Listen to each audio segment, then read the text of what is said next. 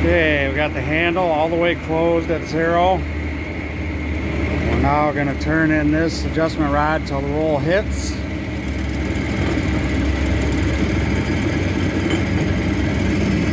There, the roll's hitting. Back it off. 1, 2, 3 flats. Go to the other side, do the same thing.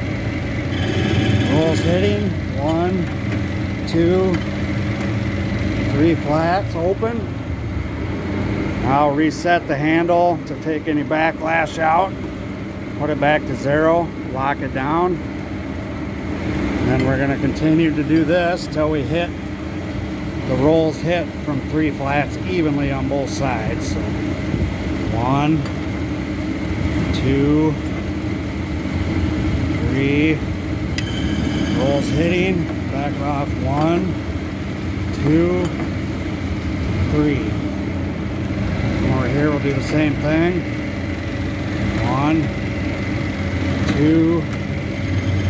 Okay, so there we're hitting. Well, we're hitting on a point, so I'm just going to go 3 points back. 1 point, 2 point, 3 point. Reset the rolls. Put it to 0. I'll go in. 1, 2. Okay, 1, 2, 3. So we hit from 3 flats on that side.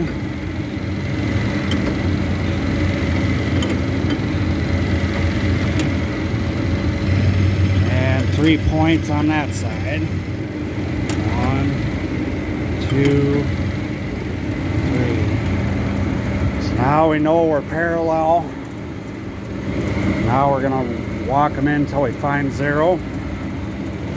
So we're just going to do 1 flat or 1 point at a time. 1 point, 1 flat, go 2, 2 point, 2 flats. Now we're just going to listen for the roll to lightly tap on this side. Okay, the roll's ticking there. Leave it. Now you'll hear this side get louder. Right there. Leave it.